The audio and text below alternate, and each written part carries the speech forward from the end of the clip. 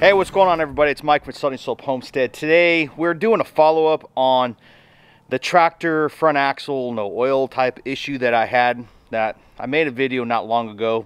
If you guys don't know what I'm talking about, I'll put it up top here. I never remember what side it goes on, but we are servicing the tractor today, and we did put some oil in that front axle. Now I think I roughly got about, let's see here. All right, I got 68 hours on this tractor. When I discovered that there was no oil in the front axle, it was 62 hours that I had on the tractor. Now, I may exaggerate on saying that there wasn't a drop of oil in this tractor. There actually was a little bit of oil in the bottom of that axle. But as you can see on the axle shafts, it was barely at the bottom. Like, I wouldn't even say that it was touching the axle shaft. So the concern of these drives actually running with no oil in them is not an issue anymore. I mean, I thought about it, I calmed down. There was a little bit of oil in there, but there wasn't enough. This thing takes like 3.5 quarts of oil, and I'd probably say maybe there was a quart in there, I'm not sure. But either way, it was a fail on the dealership, which brings me on to my next chapter of this story that I'm telling. I contacted Kabota corporate. I didn't call them, I emailed them, and I told them what happened. A lot of people said that, you know, it was on the dealer to make sure that the oil was topped off and fluids were topped off in this whole tractor. It was on me to do pre-inspection. It was on them to do pre-inspection. All the way around, it's a yes on their part, solid yes on their part, 50-50 on mine. This axle is supposed to be checked at 400 hours. I curiously checked it at the 62. Thank God I did. And I didn't follow the manual. I actually checked it earlier. Supposed to be changed at 400 actually, but either way, I'm a novice when it comes to owning tractors, so it's all learning experience. So I hope this helps you guys. And believe it or not, there has been a lot of commotion about this incident with this tractor. Not coming from Kubota for sure. Definitely not going from the dealership because they don't know anything about it. But I made a TikTok. If you guys aren't familiar with that, it's like another social media thing. But it had almost 300,000 hits. Ungodly amount of comments. And you know what I found out is this is not a rare incident. This happens all the time, all over the United States. I had so many people, besides trolls, so many people tell me that, oh my God, even on my YouTube channel, oh my God, I've got to go check my tractor.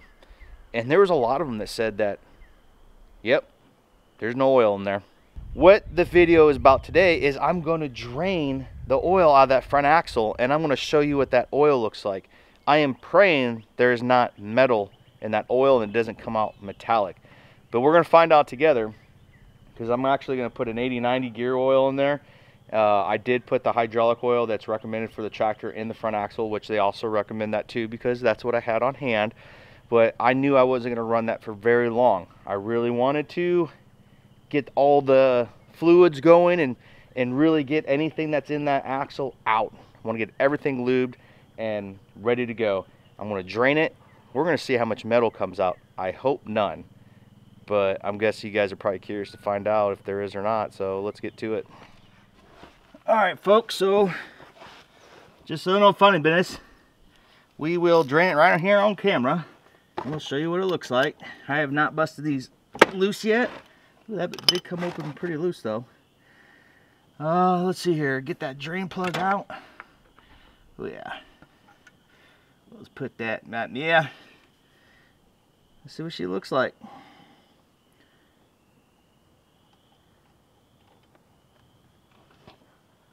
Oh, shit.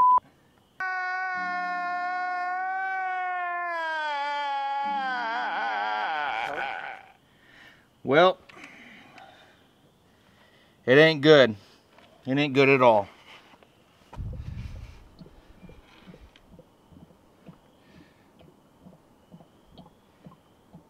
Getting this plug put back in real quick. There's no sense of leaving it out, and then I will pull this oil pan out and I will show you what it looks like.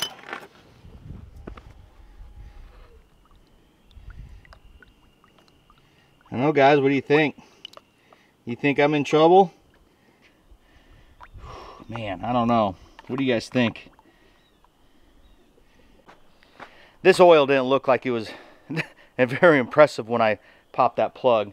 In fact, it was, I don't know, it was very metallic in color and very reflective. And we all know that that's not necessarily a good thing. But it is an axle. Not such tight tolerances, not like a motor. So I'm hoping, convincing more like it, that this is not going to be that big of an issue. Hopefully it won't be that big of an issue. Hopefully, you know, there's a little bit more wear and tear on that front axle. Maybe the tractor won't need bearings in the front for, you know, at 20 years. Maybe it's going to need it at 15. Who knows? But now I did only drain out that one side. I do plan on going to the other side. So you guys just hold your horses. Don't tear me apart in the comment section. But the majority of the oil is going to come out this side.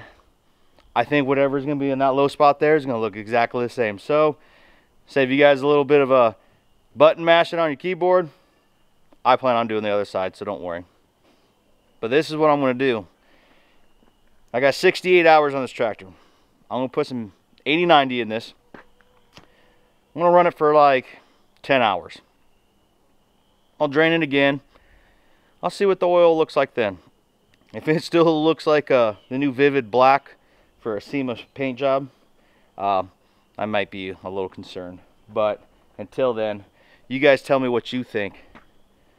And we'll return back to this in a couple, I don't know, maybe months or so. Alright. Sorry for the short video though. Just wanted to give you guys a quick update. Appreciate you watching. Be sure to like and subscribe. I'll see you on the next episode of Sunnyslope Homestead, guys. See ya.